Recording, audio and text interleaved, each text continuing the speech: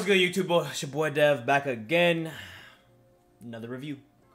Now, a lot of you guys, if you missed it, you missed it. Sucks to say. I was going to upload the YouTube reaction, but you know, a lot of people were getting mad, and a lot of people were complaining, saying that, oh, if you're gonna do it on Twitch, then you might as well not even upload it on YouTube.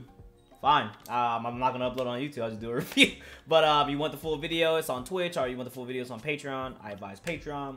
We're gonna keep it like that. I'm not gonna talk about that anymore. But today, man, we're gonna talk about Polo G's album, The GOAT. 16-track LP.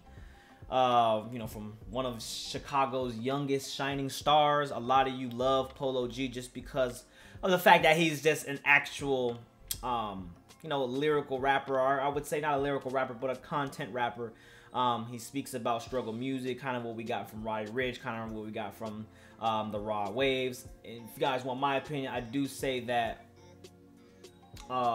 between the three, I would say Polo G is at the top, quite equal to Rod Wave in terms of speaking about that real shit and how they do it, just really straightforward to the point, more about the lyrical trap sound.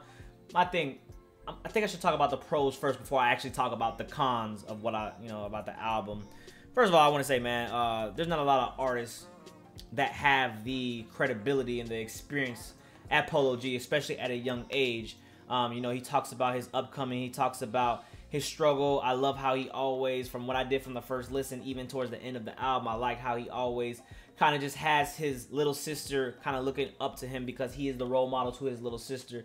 You know, saying that he's going to provide for his family, he's going to provide for his friends, he's going to make it out, you know, a situation. I always tell you guys that someone has to be a janitor in this world. Someone has to be a janitor, and someone will be a CEO. Not a lot of people really understand that, but what you do is you work hard to create opportunity to, you know, make your situation better. Not everybody is always going to make it out, but you always want to work hard and say, you know, leave no regrets in the grave. So I feel like with Polo G, man, he's made it. He's definitely still humble.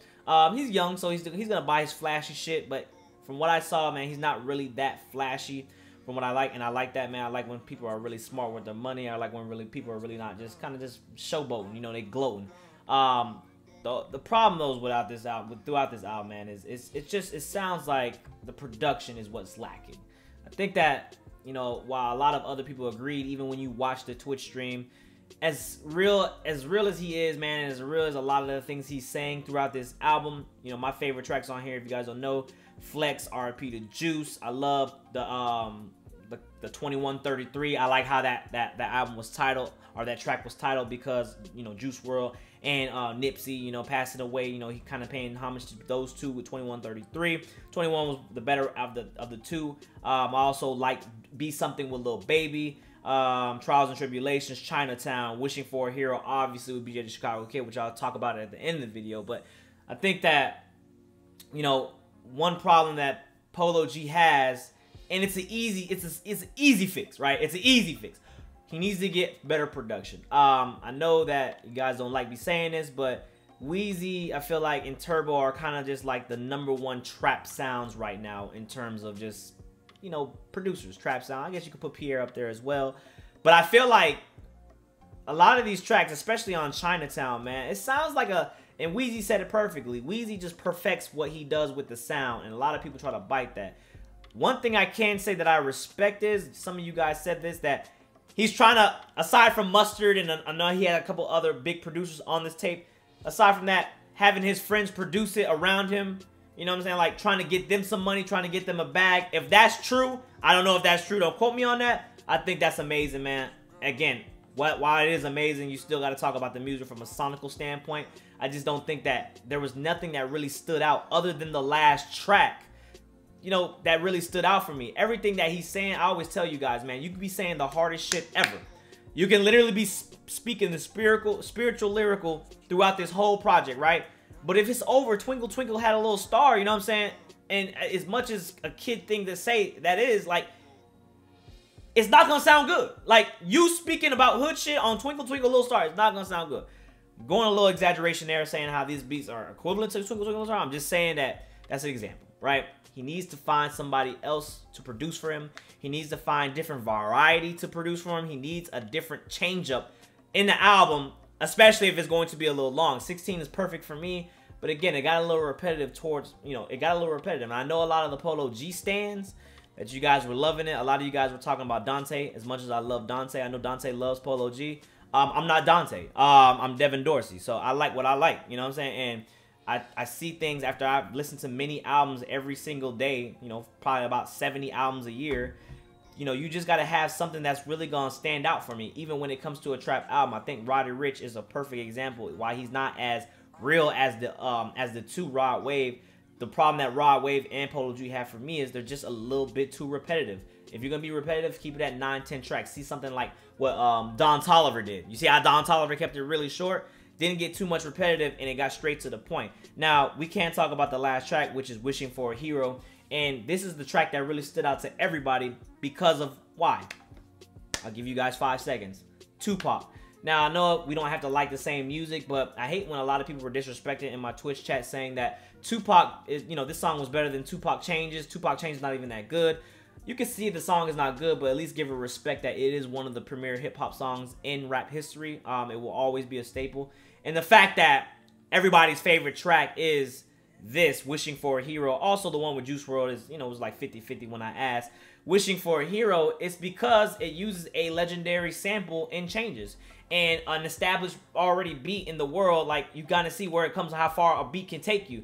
I love in that song, though, how BJ the Chicago Kid was a great ad, you know, adding a little bit of vocals in there. I loved how in Changes from Tupac, it's kind of just like, we need to get better. You know what I'm saying? We need to find a way to progress. We need to find a way to, you know, do things to kind of just not stay stagnant and not stay in this same realm.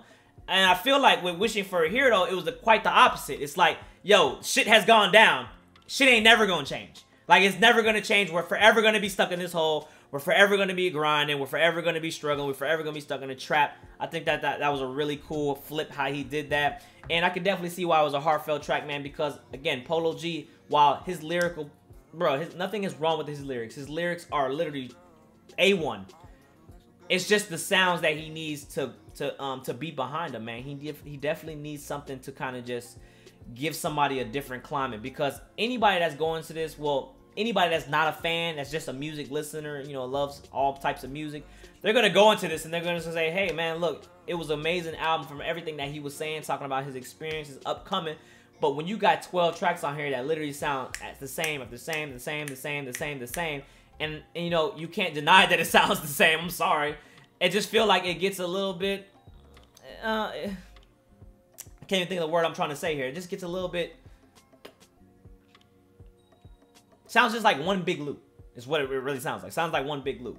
And for you guys to say it doesn't sound like, fine. If you guys have that ear where you don't hear that, then all means, you know, it's cool. I'm not mad at that. I'm just saying from how I feel on my standpoint. But other than that, man, if I had to give that album a rating, I would probably give it what I gave it before, which was a 7.5 out of 10. Definitely would have been higher if it had better production. And it changed. Actually, it was a 7 when I said it first, and definitely rose to a 7.5 because, again, I can get behind Polo G. I can pause. I can get behind what Polo G is saying. I can definitely understand where he's coming from. I can definitely respect how he just loves his family. He wants to do good for his sister. He wants to do good for his friends. He wants everybody to succeed. I can get behind that. Like, all of the things he's talking about, I respect to a T. The only problem I have is just from a sonical standpoint where it sounds the same.